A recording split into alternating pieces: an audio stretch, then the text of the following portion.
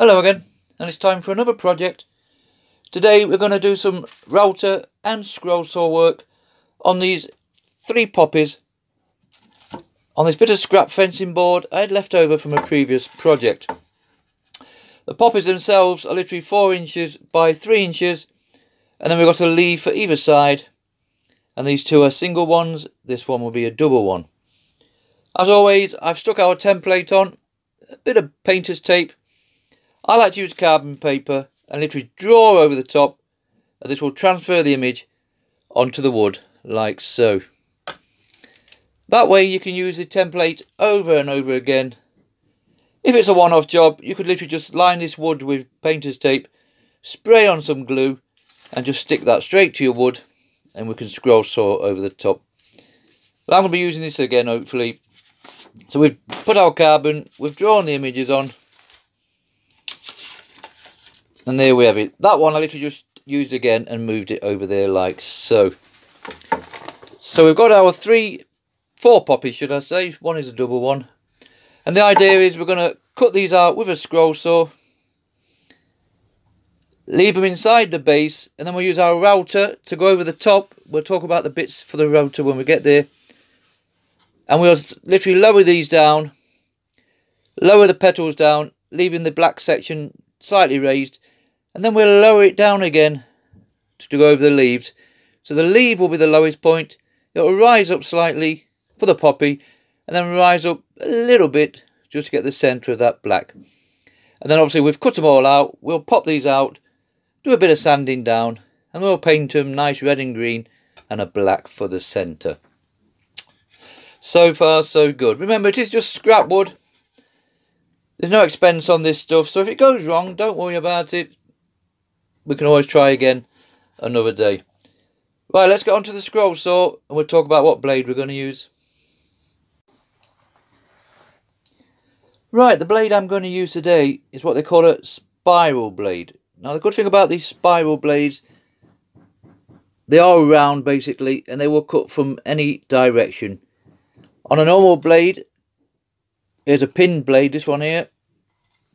The teeth are just at the front. That's all there is. So when you're cutting, you're going to have to push into them teeth.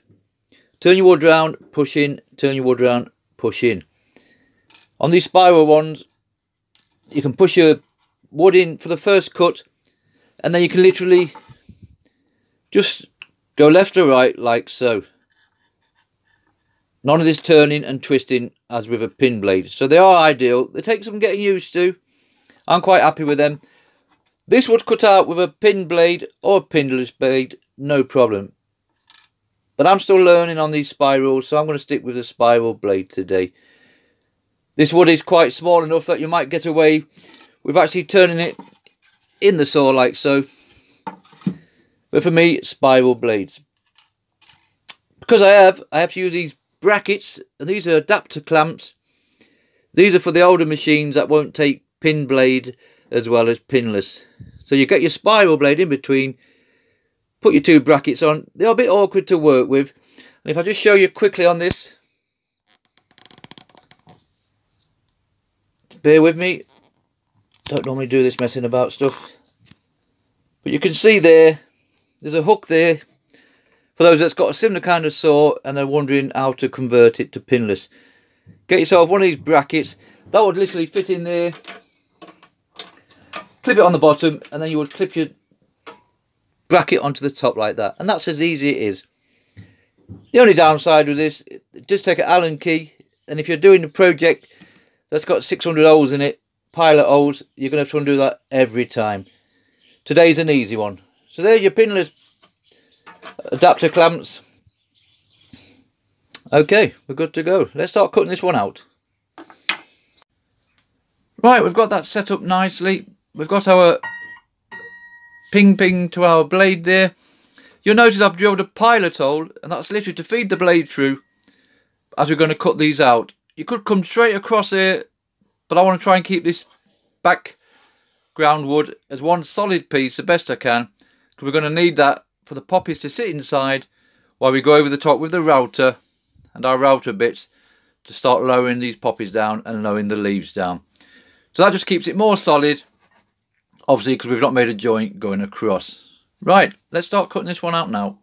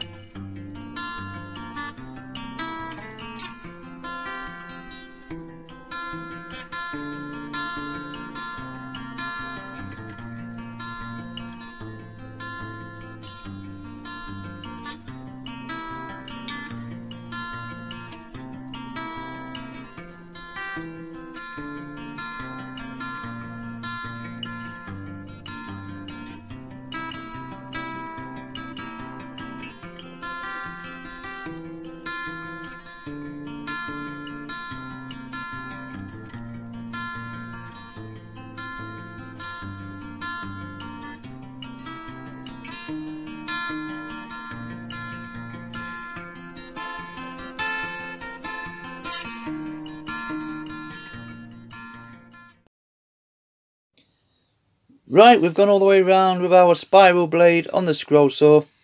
They've all been cut out nicely. No problem with them. What we've got to do next is put on these CNC bits. I love these. I use these on most of my projects. They are like little pins. And they're ideal for cutting the lines on the line to separate the leaf from the poppy. Like so. They do have a small shaft on them, so you will require a collet, and that's just simply a little tube like that. And the CNC bit slots inside. That now is a 1/4 inch or 6.35mm shaft on it to fit your router. And what we want to do is just show you this one. Set the depth that we want, and we're just going to literally go around that line there. Same on that one. And the same on the twin one. What I've done is set a pre-depth marker. So we'll set the router to the first line, which will be there. And we'll go around all the circles. Then I'll set to the next marker. And we'll go around the outer bit. Obviously that's a deeper marker, the second one. So that will lower them leaves down deeper. This first mark is not so deep. And that will just lower down the poppy to the black centre, if you know what I mean. That's pretty easy, that bit. This will be a slight little problem on this one because this red poppy will be slightly higher than this one. So we'll have to just trim that down a little bit just to give you the difference in the two depths. But we'll work on that. That's no problem. Right, we'll set this up in the router and start doing our first mark, which is that one there, to do the circles with. Once they're both cut out with the CNC bit, we'll pop on this. This is a straight metric double blades on this one. This won't mess about. I use these quite regular. And then we'll set it to the first marker, which is that one again. And we'll just skim over the top of that. So that will expose the centerpiece. That will be slightly higher to that depth, if that makes sense. And then we'll skim down. We'll set it to the second depth. Sounds complicated. And we'll skim over the leaf. So when we're finally done, we'll have the leaf down there, the poppy will come up to there, and the black centre will come up to there. In theory anyway. Let's set it up and see how far we get.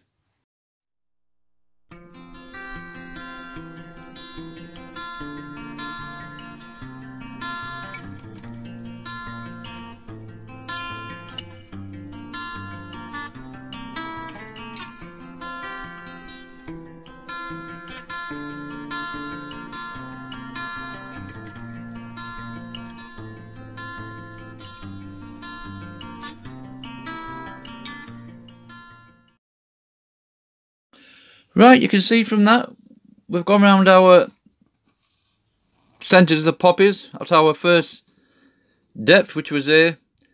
Now I have to reset the router bit to the second mark, which we've already done, like so.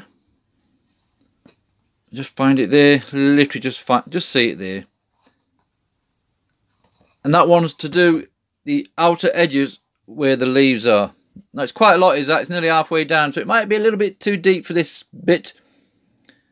But we'll see how we get on.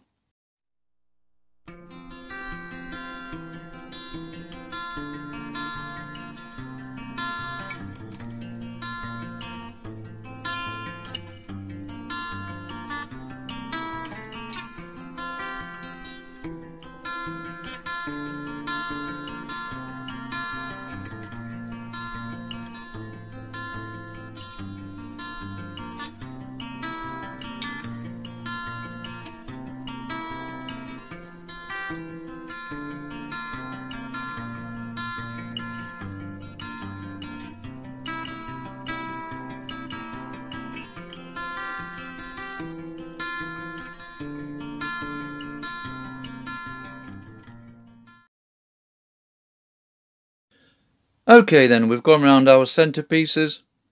We've lowered it down to do our leaves. That was quite deep, was that? Maybe a little bit too deep. But we've made it. You can see how the cut there, the little bits got through no problem. So far so good. The only issue we'll have is these two here. Obviously I can't set that the same depth as that, or that will be flush. I just want this one, the back one, just to be a little bit lower. Doesn't have to be too fantastic. Right, we'll get this big boy on now, metric straight bit. And we'll set it to that depth for the first poppy. And we'll skim off the tops of these. And then we'll set it down deep again to our second mark, remember. There, this might have to be done in two bits because that is quite deep to do in one go. And then we remove the tops of the leaves. And remember, because we've left it in our frame, we've got all this to work on. If you try routing just on that on its own, you're going to be all over the place. So remember to keep the framework, just to make your base a bit bigger. Right, let's get this one in and start removing these top of these.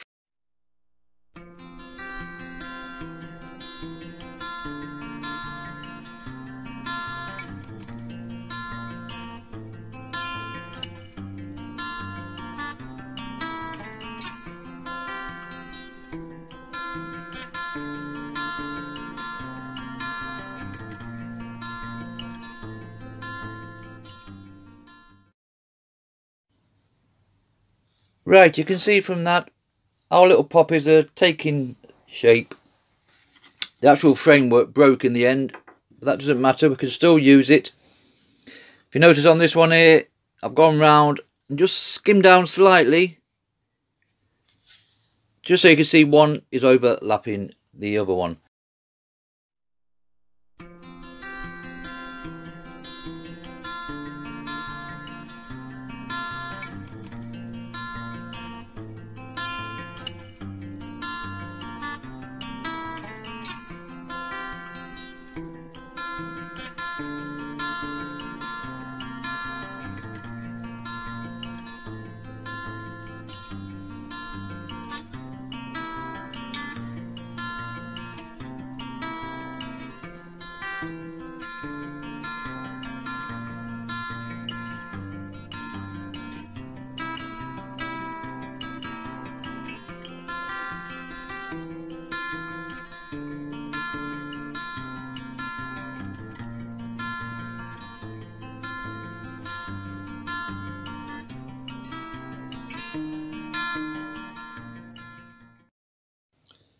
Right, we've gone all the way around our poppies.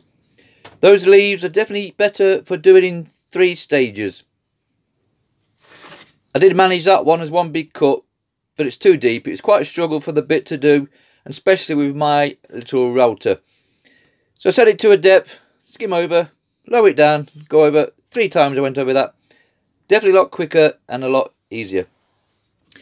The good thing about these backings, it doesn't matter what line you follow there, you can go straight over that. You don't have to be too concerned about it, because that's all going to get removed. The only bit to watch out for is when you go around the poppy bit itself. So we can remove this now. That'll get used for something else, we don't waste anything. And there's our 3 poppies. There's your double one and a couple of single ones. You can see the 3 level effect we were going for. So that's our eyes point. We drop down to the petals and then we drop down to the leaves. Now you could route over again if you wanted to make them thinner. These are just statement pieces to go outside, on the fence, side of your shed, or whatever. So I want them quite chunky. I'm not going to spend a lot of time carving them, shaping them all off. That's just going to be a simple statement piece. Once the lovely red, green and the black goes on.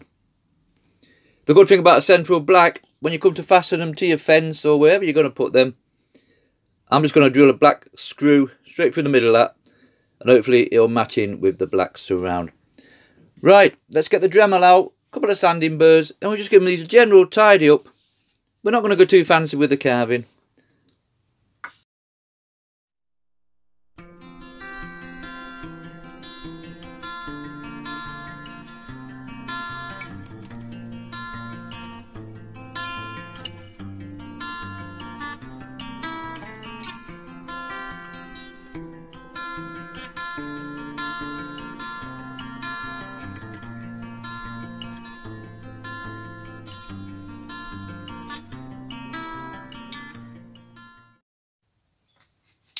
Right, they're all nicely sanded now.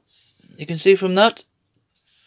This is not a carving project. This is making a basic shape poppy to go out in the garden.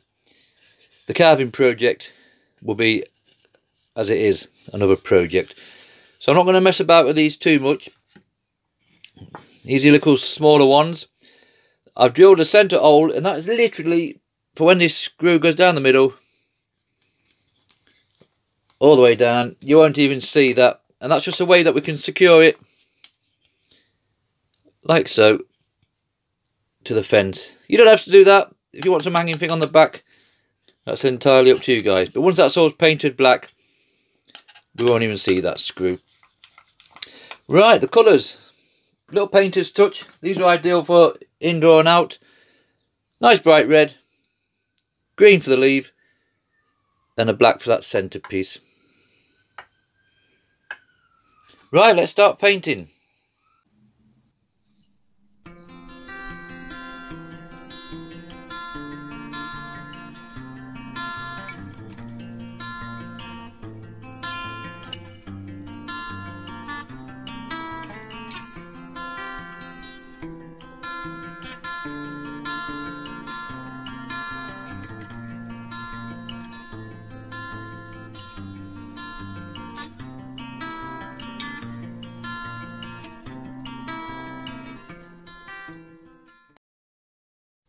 Right, that's it. We've sprayed our bit of clear sealant on. It's treated wood already, so you don't need a lot of stuff on. But like any wood, they will age in time. But this just gives it a nice little shine, as you can see. Like so. And the double one through there. We've got our 3 levels going. Remember, we've gone from the black down to the poppy, the red, down to the leaves, the green. So 3 different levels, just better than just cutting out a standard flat leveled poppy. And there we have it. Notice I've drilled the hole in the centre. Once the black screw's gone in there like so, I'll just throw that in for you now. You're not going to see that at all. It says hopefully. And that will just go on the fence like that. Happy days. Okay, there you have it. 4 little poppies. 4 inches by 3 inch on scrap bit of fencing wood. Thank you very much for watching.